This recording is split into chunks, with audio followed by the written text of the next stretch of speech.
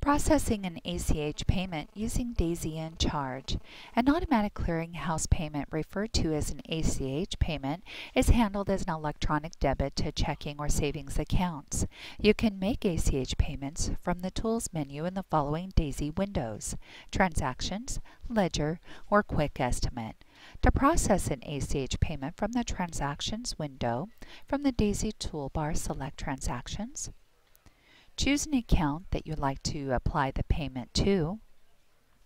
Go to the Tools drop-down menu and select ACH Payment. The ACH Payment dialog box displays. You can either manually enter in the information or choose a payment profile that has been set up for this account. In the Routing Number field, enter the routing number for the account. The bank account number field is the bank account number. Indicate if it is a personal or business type, and the account type indicate if it is a checking or savings account. The check signer field, you would enter in the name of the person authorizing the transaction. The amount field is the amount of the transaction.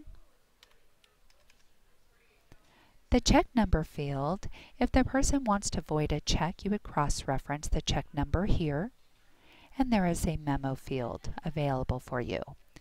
Location, choose the location where you want the payment applied to, and click Submit. A confirmation dialog box displays if the payment has been approved or denied. When you select OK, the transaction will display as an unposted payment.